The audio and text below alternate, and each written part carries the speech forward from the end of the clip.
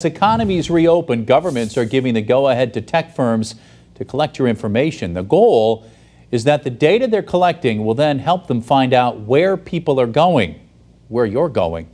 Western Mass News reporter Jordan Jagalinzer getting answers from home on some of these privacy concerns. Jordan. Chris, government agencies are turning to companies that are collecting your smartphone location with the apps that you use every day. In hopes of fighting COVID-19, many state and local government agencies are looking at different contact tracing strategies as they begin to reopen. They're collecting data, supposedly anonymously, off of our various apps that we use on our smartphones to find out where people go and what they're doing. Stan Prager, owner of Go Geeks in East Longmeadow, telling Western Mass News they're harnessing information from tech firms on apps you use every day to monitor who is going where. In California, where the governor relied on data from Foursquare that it gathers through its social networking apps to find out how many people were on the beach after reopening.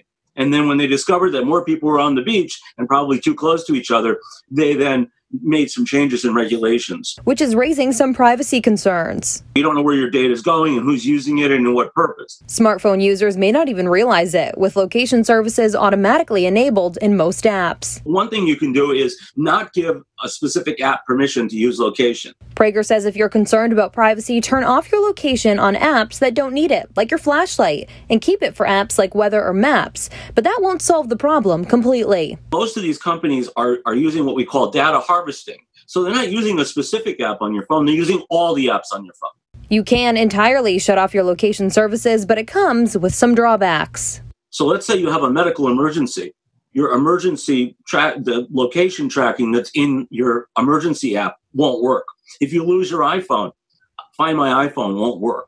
Prager says today, everything we do is a privacy trade-off, and in a pandemic, it can be a matter of life or death. Decisions are being made here that might not otherwise be made because we're concerned about saving lives.